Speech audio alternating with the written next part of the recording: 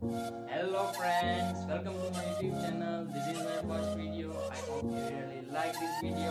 Share with your friends and don't forget to hit that subscribe button. Let's do it. What you're given, that's how we live it. Don't be mad at the system, it's simply how we've existed. Today I am going to talk about cholinergic system. તો એના પહેલાં આપણને sympathetic અને parasympathetic સિસ્ટમનો થોડોક basic idea હોવો જોઈએ.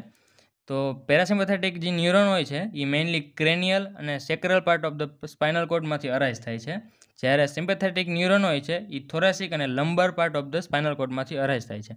Parasympathetic ન્યુરોનમાં પ્રીગેંગ્લિયોનિક fibre long હોય છે અકોર્ડિંગ ટુ ફિગર, અને પોસ્ટ ગેંગ્લિયોનિક ફાઇબર શોર્ટ હોય છે. જ્યારે સિમ્પેથેટિક ન્યુરોન હોય છે એમાં પ્રીગેંગ્લિયોનિક ફાઇબર શોર્ટ હોય છે અને પોસ્ટ ગેંગ્લિયોનિક ફાઇબર લોંગ હોય છે. પેરાસિમ્પેથેટિક ન્યુરોન હોય છે એમાં પ્રીગેંગ્લિયોનિક અને પોસ્ટ ગેંગ્લિયોનિકમાંથી મેઇનલી એસિટાઇલ કોલાઇન જ ન્યુરોટ્રાન્સમીટર તરીકે રિલીઝ થાય છે. જ્યારે સિમ્પેથેટિક ન્યુરોન છે એમાં પ્રીગેંગ્લિયોનિકમાંથી એસિટાઇલ કોલાઇન રિલીઝ થાય છે, પણ post ગેંગ્લિયોનિકમાંથી no. Let's talk about sum કોલિનર્જિક receptor. કોલિનર્જિક receptor છે એ મેઇનલી બે ટાઈપના હોય છે, નિકોટિનિક રિસેપ્ટર અને મસ્કરિનિક રિસેપ્ટર. નિકોટિનિક રિસેપ્ટર છે એ પાછા બે ટાઈપમાં ડિવાઈડ થાય છે, NN ટાઈપના અને NM ટાઈપના. જ્યારે મસ્કરિનિક રિસેપ્ટર છે એ પાછા ત્રણ ટાઈપના હોય છે, M1, M2 અને M3. NN રિસેપ્ટર છે એ મેઇનલી ઓટોનોમિક ગેંગ્લિયામાં પ્રેઝન્ટ હોય છે, અને NM રિસેપ્ટર છે એ મેઇનલી ન્યુરોમસ્ક્યુલર જંક્શનમાં પ્રેઝન્ટ હોય છે.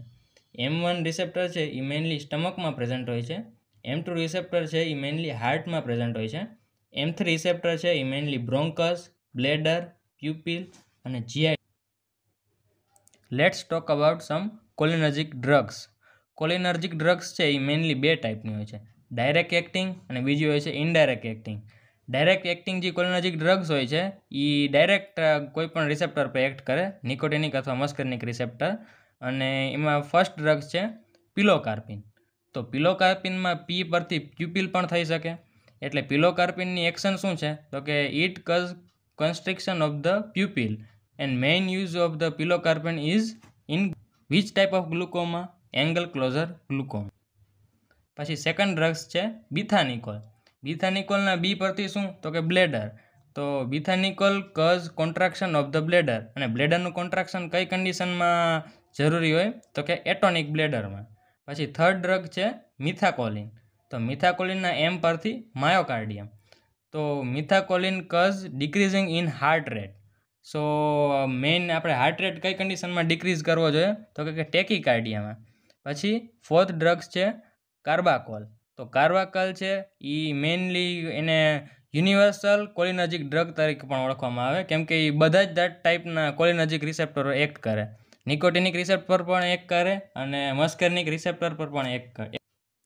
હવે let's talk about indirect acting કોલિનર્જિક drugs.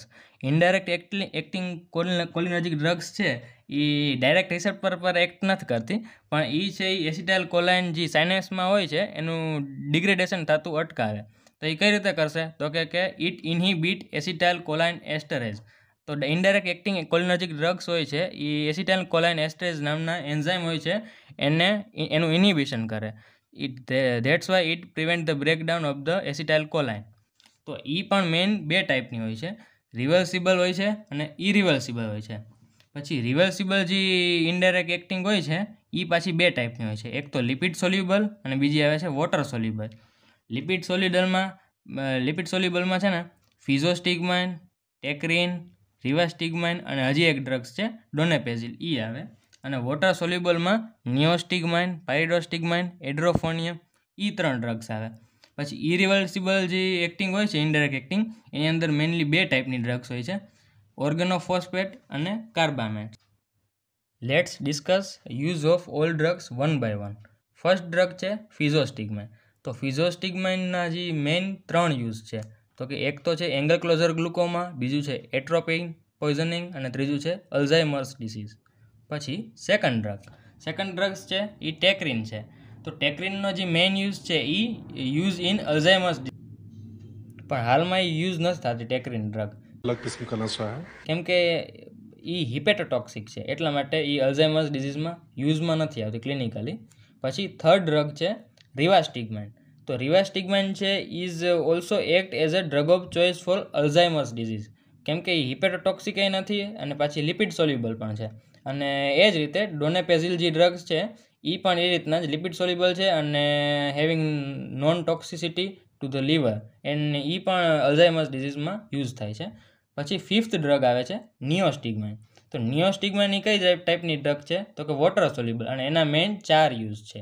પહેલો યુઝ છે માયસ્થેનિયા ગ્રેવિસમાં વપરાય, પછી કોબ્રા બાઇટમાં યુઝ થાય, પોસ્ટ ઓપરેટિવ પેરાલાઇટિક ઇલિયસમાં યુઝ થાય, અને પોસ્ટ ઓપરેટિવ યુરિનરી રિટેન્શનમાં પણ એનો યુઝ થાય છે. પછી નેક્સ્ટ વોટર સોલ્યુબલ ડ્રગ છે એ છે પાયરિડોસ્ટિગમાઇન.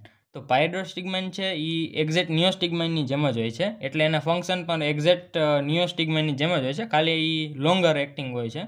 પછી 7th ડ્રગ છે એડ્રોફોનિયમ. તો એ પણ આપણે આગળ જોયું એ પ્રમાણે વોટર સોલ્યુબલ ડ્રગ છે.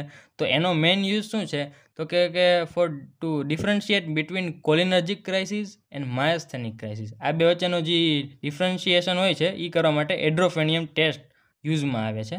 પછી નેક્સ્ટ આવે છે ઓર્ગેનોફોસ્ફેટ હોય છે એ મેઇન 2 ટાઈપની હોય છે, મેલાથિયોન અને ડાયાથિયોન. અને એ જ રીતે કાર્બામેટ્સ પણ 2 ટાઈપના હોય છે, કાર્બોક્ઝાઇલ એન્ડ પ્રોપોક્ઝાઇલ.